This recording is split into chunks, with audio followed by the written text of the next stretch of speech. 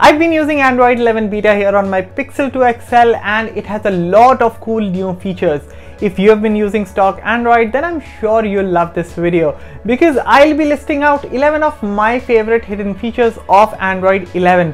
Now I know some of you may already have these features on MIUI, OneUI, OxygenOS or some other customized version of Android, but all these features are new to stock Android. Hello everyone, I'm Andriod and welcome to Gadgets 360. Before we begin, please subscribe to our channel if you haven't already and hit that bell icon so that you are notified whenever a new video drops. With that said, let's get started.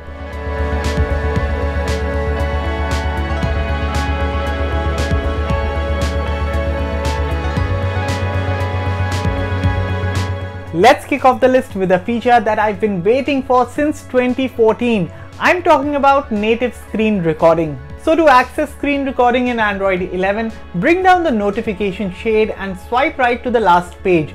There it is, Android 11's native screen recorder. Just tap it to go ahead, enable microphone or screen touches if you want and tap start to begin.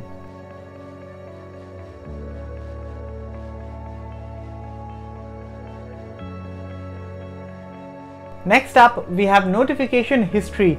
It keeps track of all notifications that you have received in the past 24 hours. It only works after you've enabled it for the first time, meaning it is turned off by default. Besides this, there's also another new addition called Bubbles. This is basically what Facebook Messenger does with chat heads. These are floating icons that appear on top of other apps. One last thing here is that you also get to set priority conversations in Android 11, which means whenever you receive a notification from a best friend or any close one, you can simply pin their contacts right at the top in the notification shade. This way, notifications from priority conversations are always displayed up top.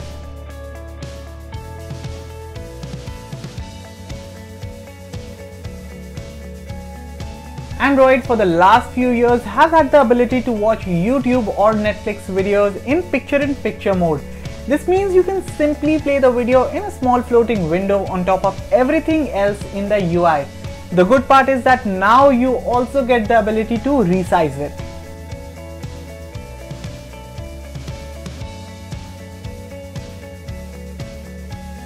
Let's now talk about some visual changes. In Android 11, Google has introduced two new icon shapes. To check them out, long press on the home screen, tap Styles and Wallpapers, then tap Style, then Custom, and then hit tap to edit.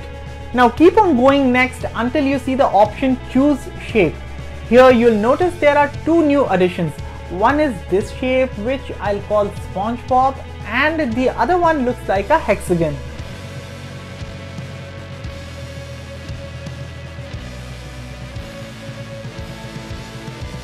It is now possible to pin your favorite apps on the share screen of Android 11. For example, if you prefer sharing websites from Chrome and you'd like to share it with your colleagues at work, for this you can pin Slack to be the first app that appears on the share screen. This way you no longer have to go searching for your favorite apps, just pin it.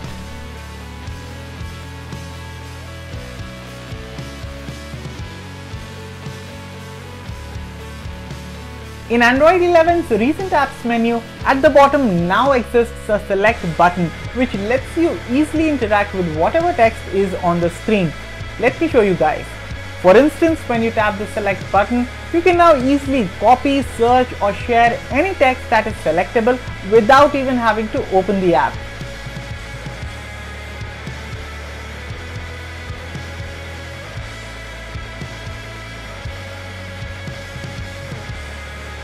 App Suggestions in Android 11 presents you with a list of apps that you frequently use. To enable this feature, long press on the home screen, tap Home Settings and then tap Suggestions.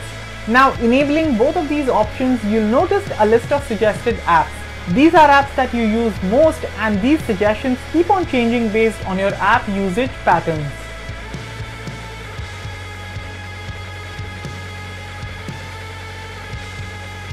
Dark mode is getting a pretty neat update in Android 11. Basically, users will be able to schedule dark mode for a custom time. To do this, you go to Settings, then Display, then you tap Dark Theme and you tap Schedule to set a custom time.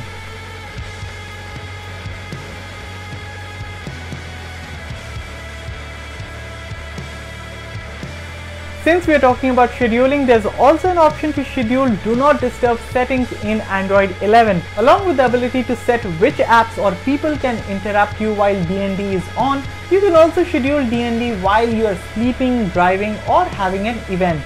You can set the days, time, and even have custom settings for a particular schedule.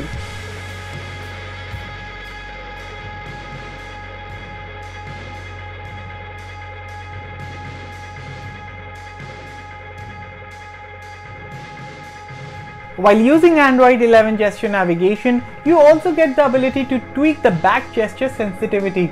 That too, you can adjust the sensitivity for each side of the display depending on your preference.